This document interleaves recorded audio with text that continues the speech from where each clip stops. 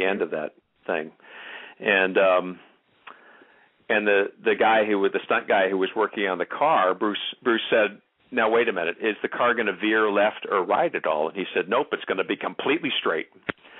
And he said, "Well, you sure? Because I'm setting the camera here and I don't want to miss the shot. I don't want to lose the shot." And he said, "No, it's going to be completely straight.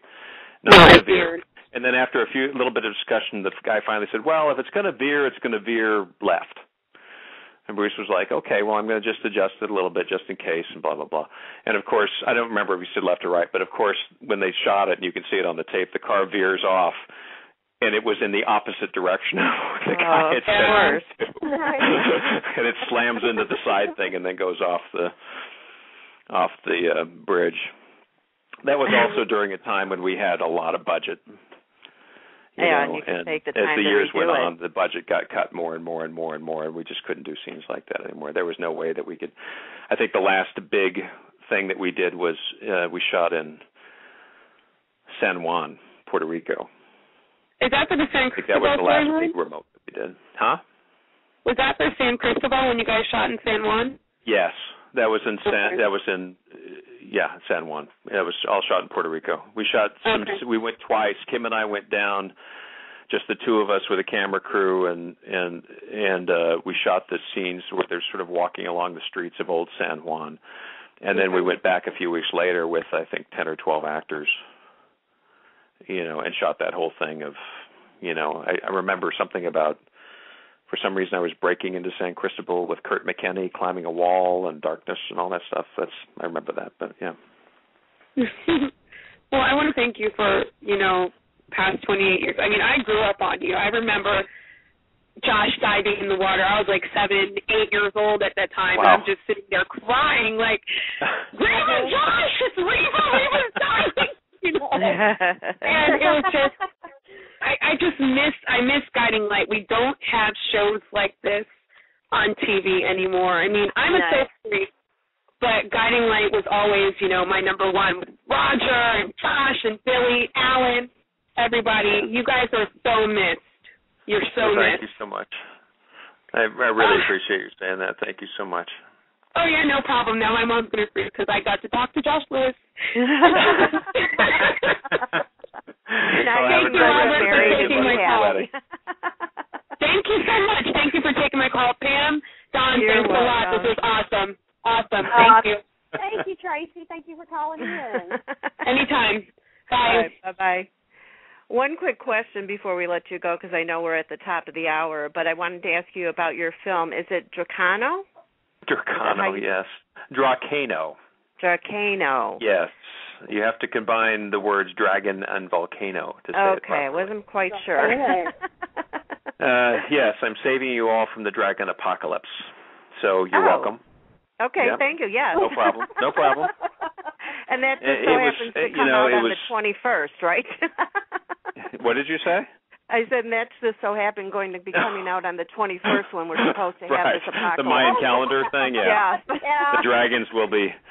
It was fun. It was a lot of fun to shoot. It was just one of those odd things that you do as an actor, and, you know, it was a great group. It was the first time I'd ever shot any sci-fi like that, where we had green screen, or they had built like a big dragon's lair inside of a studio, and, you know, it was great fun to shoot. A lot of great fun people, and I think it's going to be one of those that'll probably, you know, be on Netflix pretty fast, and Sci-Fi Channel and all that. Every dedicated soap fan will be buying it. You know that. Once again, playing kind of a hard-assed military guy. I don't know. That seems to be what I get cast in these days. Yeah.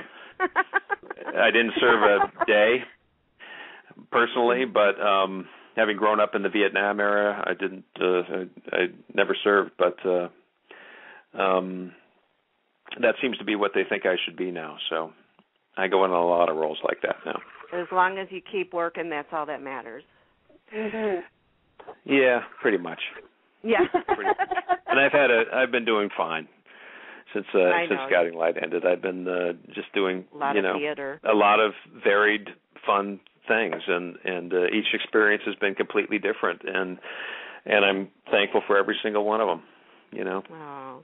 Well, we want to thank you from our heart for joining us tonight. I mean, you've made so many people happy, I can't even begin to tell you. Well, that was easy. Yeah. Well, thank you for having me on. I really appreciate it. Thank you. It's been a real pleasure. I just want to thank you personally for being here with us and just, gosh, letting us hear your voice again. It's been so great. And I know the Guiding Light, I think I can speak for all the Guiding Light fans that this has been a tremendous treat for them, so as well as myself. And we just want to thank you. And happy holidays to you and your family. Merry Christmas, you Happy New Year. Thanks for having me. It was a great walk down memory lane for me, too. I need that every once in a while, so thank you. Well, thank you for sharing You're that welcome. with us. All right. You have a good weekend. Thank you, you too. Thanks. Thank you. Bye-bye. Bye-bye. Well, Dawn, I have to say, congratulations. You did not once call him Josh. You know, I am amazed. Some days I amaze myself. Considering, for the listeners out there, Pam and I had this conversation yesterday or in the last couple of days, and I said to her, now, when Robert calls tomorrow, we usually have Skype on open during the show so we can talk if we need to. And I said, please scream at me on Skype if I dare say I call him Josh Lewis once. And she didn't have to. I'm so proud of myself. I'm patting myself on the back right now, Pam. If you're there you go. I'm so proud of myself. Now you can have a shot of tequila. I know. Where's Grant Alexander when you need him? Hey, and by the way, we forgot to tell Josh we had his vodka ready. So, Oh, no. But what a wonderful, wonderful hour it has been. And he is right. It was a great trip down memory lane for not only myself, but for all the Guiding Light listeners out there. And, Pam, I know you didn't watch Guiding Light, but I must tell you missed out. I think it's kind of like people that watch General Hospital, that are diehard GH fans and diehard Guiding Light fans. Back when Guiding Light was on the air, it was always opposite of when General Hospital was. Right, yeah. Mm-hmm. And so, needless to say, it people who watch GH would say, oh, you got to come walk over to the GH side and you won't be back. And we would say the same about Guiding Light. And, I just could never tear myself away from the Spaldings and the Bowers and the Lewis family long enough to even figure out what was going on over at General Hospital. I mean, we had our own hospital. And, and if memory serves, I think it was Memorial. I could be wrong. I might have my wrong hospital on the wrong side. But anyway, Ed Bauer was the doctor. And there was no reason or rhyme why I needed to go to General Hospital to see what was going on. General Hospital, I love, and I've actually watched it. I mean, when Guiding Light went off the air, I checked it out after all these years. But and it's a great soap, and it is what everyone says it is, and more. But yeah, it is sorely missed, and I'm so glad he was able to be with us today. So. Yeah, not a lot of people are like me where I've watched soaps on ABC and NBC and CBS during commercials. So let's say I was watching All My Children, and then Young and the Restless would be on at the same time. So when All My Children went into a commercial, I'd watch Young and the Restless. When that went on commercial, I went on to All My Children. And then when One Life to Live came on, I would go back and forth between that and Days of Our Lives because they were on at the same time. So this is how I got to be watching so many soaps. Well, but I didn't figure out how to do that when Guiding Light was still on, as the world turned. I can't even begin to imagine what a terror you would have been if we would have had DVR and if we would have had some of the modern technology of today back then where we could have, I think everybody could have been a fan of all soaps because you could have DVR'd, those that you didn't watch regularly and tune into your regular soaps. I remember there were many days that I would take, VHS, record the CBS soaps. I'd come in from work, and that's what I would do. I'd sit down in the evening and catch up on my soaps for the day because, back then there was no getting online, going to, CBS and looking at the respective soap episodes you missed for the day. It just wasn't unheard of. It was, so if you didn't watch it. Or SoapNet. We didn't have SoapNet then either. Right. So it, it's, I really hate that the soaps, have wasted away the way they have, and they just, and now we're down to the ones that we do have left. Thank God we still have some to watch. So fans can. at least view. And the good thing for the remaining soaps that are still on the air, it has gained some fans that love soaps, you know, of some of these other soaps that are no longer on air. You know, and now finally people who never watched before are getting to see what some of these other soaps are all about. So they've got great storylines, you know. So it's the Guiding Light was just, it was iconic, and the characters were iconic, and believe me, if there was any way I could figure out to get them into a web series, I'd do it.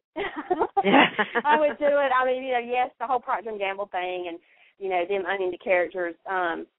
And he had a really good point, and that is, if you were to put him and Kim Zimmer on a web series soap together and not cast as Josh and Reva, it would be very hard for viewers to see them as anything but Josh and Reva, even if they were playing completely different story characters, similar storyline. It would be real hard for them not to still call them Josh and Reva.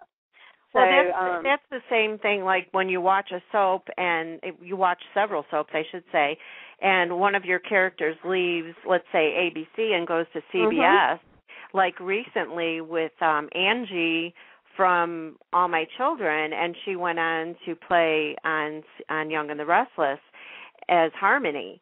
And it was so hard to look at her and hear that name being called, because that's not her. That's Angie. And then, of course, Jessie, who was her soulmate and who she was married to on All My Children for a zillion years. Here they're playing on the same soap on Young and the Restless, but they're not together. You know, they're with different people and have different names. And it's almost mind-boggling, because when you want to talk about it, like if you're on Twitter, you want to right away, you know, type out Angie, or you want to type Jessie or something. That's not their names. You know, you have to think twice before you write it out. Sometimes I really wonder, you know, I wonder just how much the soap companies, you know, how much the networks, is what I'm trying to say, really pay attention to what the viewers want, because honest to goodness, I'm a diehard believer that if the fans were allowed to write the soaps and as dedicated as the fans are, none of those soaps would have left there. And I know a lot of it had to do with the production and the economy weighing in on that, but I don't know. The fan base is just so strong that, you know, it would have had just a tremendous impact over and above just the viewership. And but yeah, Guiding Light is sorely missed, and I don't know what I'll do if Young and the Restless ever goes off air. And, you know, who's to say that it won't? I hope it doesn't.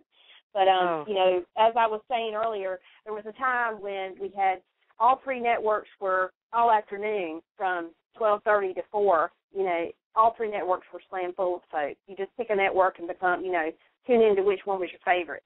And, you know, you never would have thought there would come a day when the networks would lose specific soaps, and it was really a sad day for daytime drama all around, and it's never been the same since.